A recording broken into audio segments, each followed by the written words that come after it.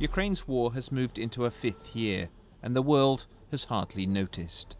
With crises elsewhere diverting attention, it's been largely left to this man, Kurt Volker, to try and break the deadlock. An unpaid envoy for the US government, he invited us to travel with him in eastern Ukraine. So we've come to the town of Popasna. This is in Ukrainian government-controlled territory. It's right near the front line, and indeed the observer mission who are based here, well, they had to pull back. They no longer stay here because it's just too dangerous. Some 6-7 kilometers this way, the contact line. Yeah. Today's unusually quiet, but scores of ceasefire violations take place most nights. Much of it is documented by the international monitors. Do you feel like the world has forgotten this conflict, and does that worry you? Well, I think it would be unfair to say it has been forgotten. There is still attention to it, but the fact that there are regularly civilian casualties, regular on a daily basis ceasefire violations for 4 years, and we report those publicly, it has become the normal, and it's the normal that should not be accepted. We watch as the envoy meets some of the many civilians who still live near the contact line. War has made their already difficult lives miserable.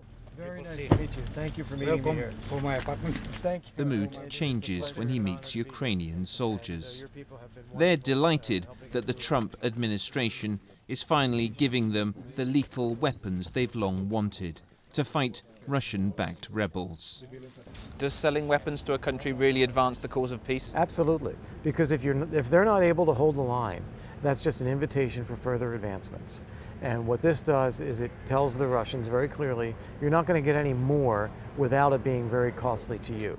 That cost could include further sanctions, he said. America is hoping that Russia still might agree to a UN peacekeeping mission as a way of ending the war. There's no way the Ukrainians can take the territory back that's already been taken by the Russians. The Russians are just too powerful.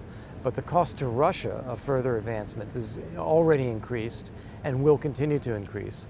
And if that's the case, then you have to ask yourself, if you're sitting in Moscow, what are we getting out of this? We're getting Russian casualties, soldiers being killed, fighting in Ukraine, for what? A good question, but for now there's no indication that Russia does want out, or even to talk. Relations with Moscow are at a historic low, and it's been 3 months since Mr. Volker even spoke to his Russian counterpart. Jonah Fisher, BBC News, Eastern Ukraine.